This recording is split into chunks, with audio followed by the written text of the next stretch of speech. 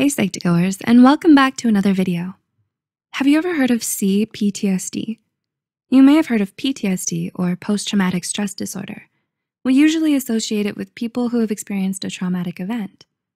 The condition causes intense anxiety around the traumatic event, which can manifest in intrusive thoughts, flashbacks, or nightmares, among many other signs.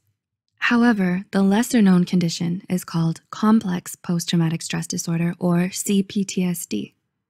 While there are certain aspects of it that are similar to PTSD, it is a separate type of condition. In this video, we'll give you a brief overview of C-PTSD, as well as resources to seek help. But before we begin, we would like to mention that this video is created for educational purposes only and is not intended to substitute a professional diagnosis. If you suspect you may have any form of PTSD or any mental health condition, we highly advise you to seek help from a qualified mental health professional. Let's begin. What is the difference between PTSD and C-PTSD? The main difference between PTSD and C-PTSD is the duration of the traumatic event. PTSD is typically triggered by a specific or a series of events in a short period of time, while C-PTSD is caused by a series of traumatic events over a long period of time.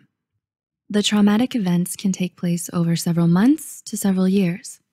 Like all forms of PTSD, C-PTSD may lead to other issues, including but not limited to addiction, depression, anxiety, and changes in personality, among many more if left untreated.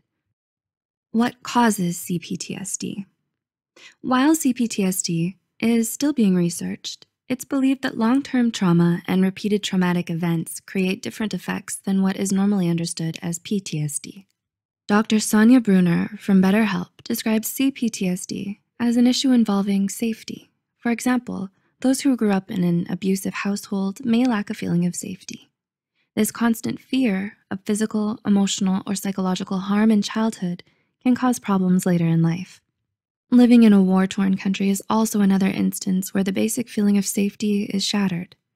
Feeling unsafe, especially for an extended period of time, can cause trust issues and issues with hyperarousal. Each person experiences and handles trauma in different ways, making C-PTSD a challenging topic to study. What are the symptoms of C-PTSD?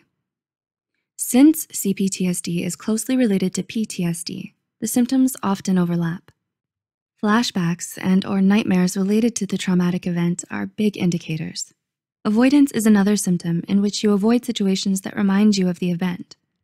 Hyperarousal is another, where you experience intense anxiety surrounding an event and anything that may remind you of it. People with C-PTSD in particular may experience relationship issues, difficulty controlling emotions, negative self-view, and detachment from the trauma, which may manifest in derealization and depersonalization. Other mental health conditions may also develop. Seeking help early on this is highly recommended, as these symptoms may worsen over time. How do I know to get help? According to the Mayo Clinic, if you're having disturbing thoughts or feelings related to a traumatic event for more than a month, you should seek help from a doctor or mental health professional. If these thoughts and feelings are severe, then you should seek help sooner.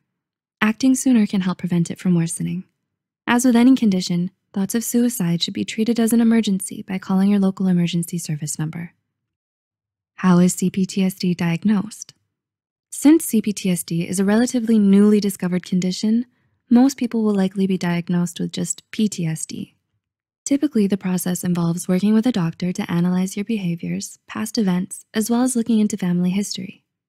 For C-PTSD specifically, they may look at your past relationships and emotional control, as well as analyze the traumatic events you've experienced. What are some treatments available for C-PTSD? There are many options for treatment. Forms of therapy such as cognitive behavioral therapy or CBT may help. Medication may also be used alongside CBT. Otherwise, some professionals may use eye movement desensitization and reprocessing, EMDR, particularly for treating post-traumatic stress disorder. Did you find this video insightful? Let us know any thoughts on the matter in the comments below. We hope this video helped shed some light on C-PTSD. The references and studies used in this video are added in the description. If you found this video helpful, be sure to like, subscribe, and share this video with those who might benefit from it. Thanks for watching, and we'll see you in the next one.